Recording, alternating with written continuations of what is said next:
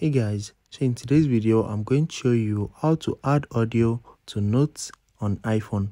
So if you want to add audio to your notes on your iPhone, let me show you how it is done. So with the new update of iOS 18, you can now do that. Just update your device to iOS 18 and open the Notes app on your iPhone.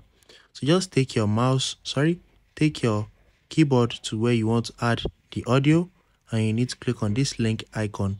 If this option is not showing, that means you have cancelled it. So just click on this plus and click on this link icon.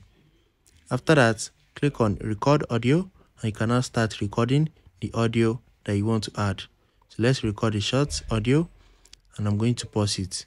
After that, click on done and it's going to add the audio to your notes. As you can see, it's going to show the transcript also if it is available for your language. As you can see, this is the transcript at the bottom right there.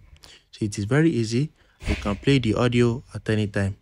Let's record the short audio. So if you found this guide helpful, smash the like button and subscribe to my channel for more amazing videos like this. Thanks for watching.